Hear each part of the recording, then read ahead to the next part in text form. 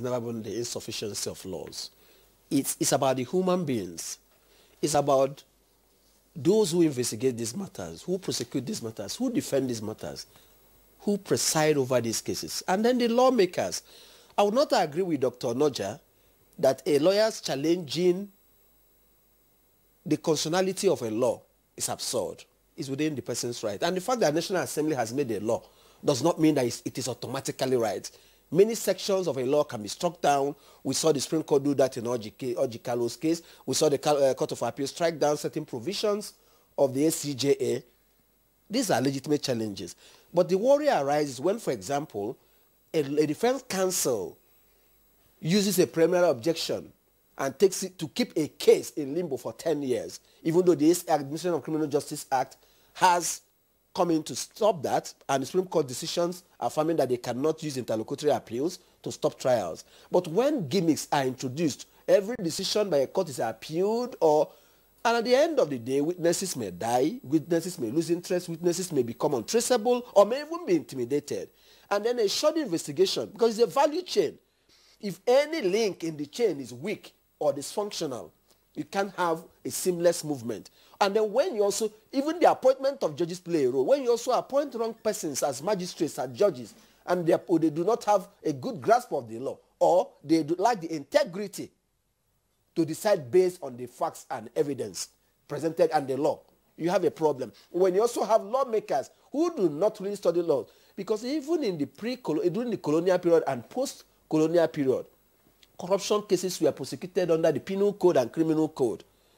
These laws were introduced to create new agencies, not necessarily, and then create new offenses, especially money laundering, in the light of financial action, task force requirements and all that. Not necessarily that some of these offenses cannot be pigeonholed under existing provisions in the law. So it has never been sufficiency of law. It has been our ability, and also the Nigerian way of doing things. You will destroy him, leave him now. Oh boy, why are you doing this? Yeah, he's your friend. Just see as you go manage him. After some time, everybody will lose interest. It's a societal too.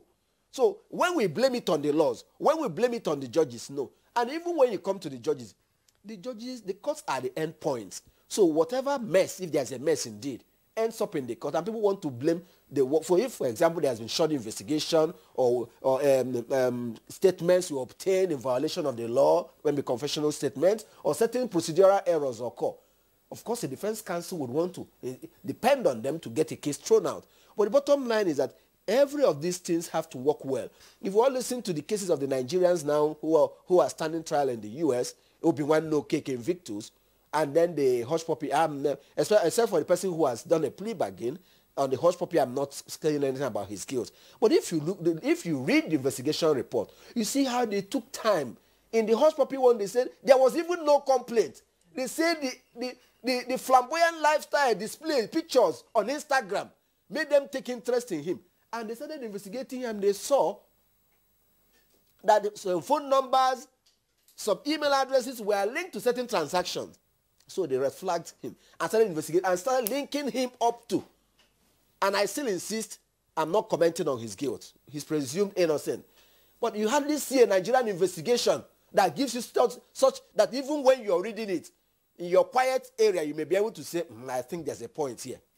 You don't get that in Nigeria. It's only in Nigeria that the police and even ICPC, FCC, they seek to only convict people based on statements obtained. Nobody builds up a case file. No investigator comes to tell you the detailed work. He said he made a statement. This is his statement.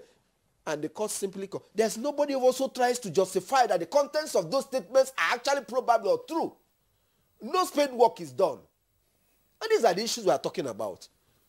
Detailed investigation, detailed drafting. Sometimes so charges are drafted in a very laughable manner, in a manner that does not even the section that are charging on the charge does not reflect, or the evidence available will not sustain them.